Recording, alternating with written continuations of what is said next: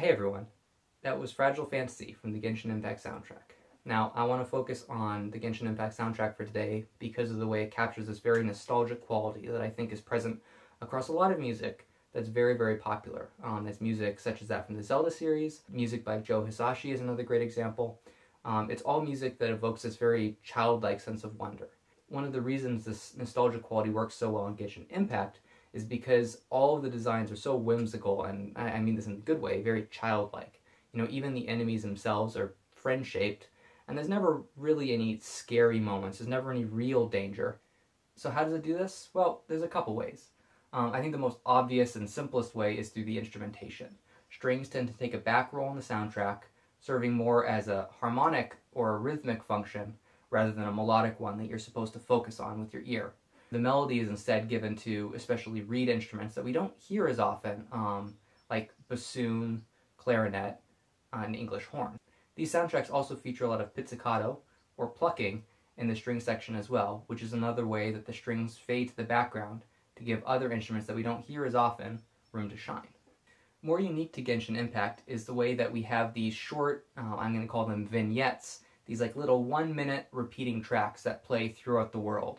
The music will fade out, you'll explore, and then all of a sudden you'll hear this tune that'll repeat 2-3 times for a couple minutes, and it's gone again. A lot of these vignettes share a similar melody, they share a similar what we call harmonic progression, the same chords, and this, again, feeds that layer of nostalgia, where you're thinking, oh, I just heard this, but last time it was sad and now it's happy, or something like that. For instance, Fragile Fantasy, Once Colored Memories, and Serene and Sweet Adieu are all more or less the same melody, but it's approached in a very different way with different instrumentations and a different vibe. Revisiting these sounds with a new perspective is what gives us this feeling of nostalgia. This is a good segue to another concept in music, but also art in a more general sense, that every emotion needs to be balanced out by its counterpart. For instance, loss is so much more profound when we hear the happiness that came before. Similarly, happiness feels stronger when we hear the sadness that is changing. There's a really good example of this in Fragile Fantasy, where it teases a shift to a minor key, but then never really arrives. I'm going to give you an example of this now.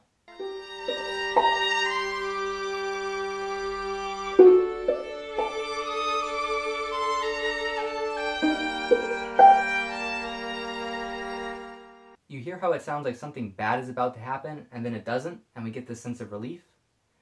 There's a lot of music theory involved in why this happens, so I'm going to try to break it down for you step by step. When we talk about the key that a piece of music is in, we're talking primarily about the scale that the music is based on. For instance, this piece is in B-flat major, so it's based on the B-flat major scale. Now, what does major mean? Well, again, these are very complex questions, but in a very general sense, in our scale, we have the third and fourth notes of the scale are close together. In the case of B-flat, that's D and E-flat. And the seventh and eighth note of the scale, that's going to be A and B-flat, are close together. We call this a half step, and if you know a piano keyboard layout, these are going to be 2 notes, 2 keys that are right next to each other. Generally, we think of major as having a very happy sound, or a triumphant sound. I'm going to play a B-flat major scale for you now, with a visualization of the keyboard so you can see the half steps. On the other hand, if we take the same notes of the B-flat major scale, but start counting from a different note, in this case G, we're going to get the following intervals. Everything will be a whole step except for 2 places, between the second and third notes, which will be a half step, or close together, and between the 5th and 6th notes, which will also be close together. We call this pattern minor. Compared to major, we think about minor as much more sad or anxious. So I'm going to play these notes for you. You see how it's the same notes as the B-flat scale, but we just start on a different note. In a variation of minor that we sometimes call melodic minor, we're sort of combining these 2 scales, the major and the minor. So now we have half steps between the second and third notes, and we have half steps between the 7th and 8th note. So the only difference from a major scale, at least on the way up, is that your third note is going to be lower, where the half step is between the second and third note, instead of the third and fourth note. The reason we use melodic minor, quite frankly, more often than we use regular minor, is because it gives more what we call motion to the music. I'm going to play the same example again, but this time I've reduced each measure to a chord. What I mean by reducing it is that we're taking all of the important notes and then smushing them down and playing them all at the same exact time. Here's the example.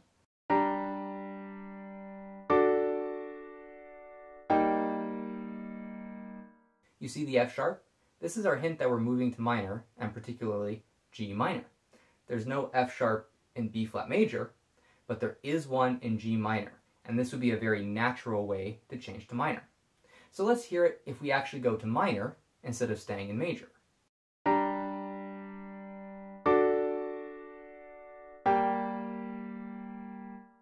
On the other hand, if we take away the F sharp, it sounds like this.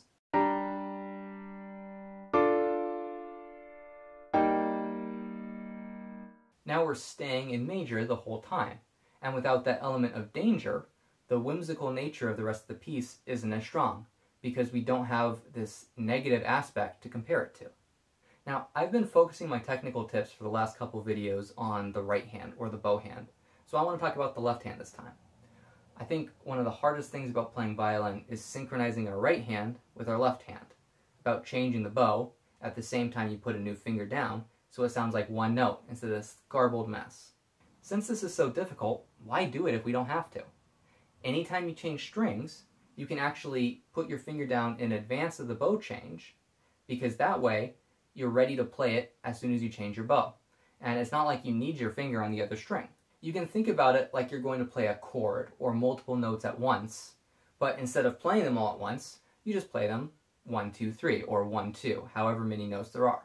We can do other things by keeping our fingers down as well, though. For instance, in this sequence of notes, I keep my first finger, or my index finger, down almost the entire time.